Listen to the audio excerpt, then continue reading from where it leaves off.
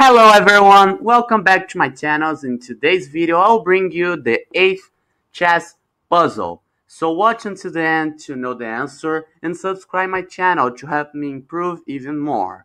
Share this video for more people to see and let's get in. So now I will allow you to pause the video and try to find the sequence to the mate in 3. You found it?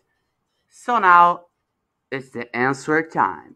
The first thing you have to notice is how many squares the black king can go. The black king can go in these 2 squares. So if you want to mate, you have to block all the squares.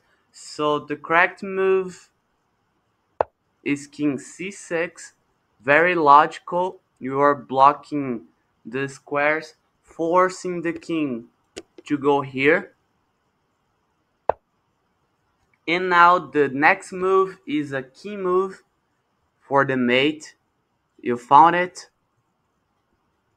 It's not a pawn move because the king can come back and it will repeat, and we don't want this.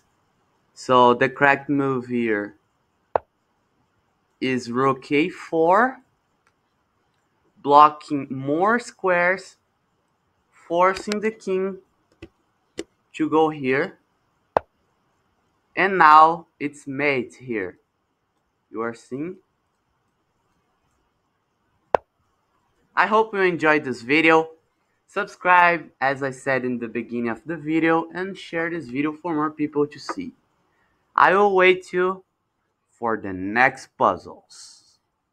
Take care.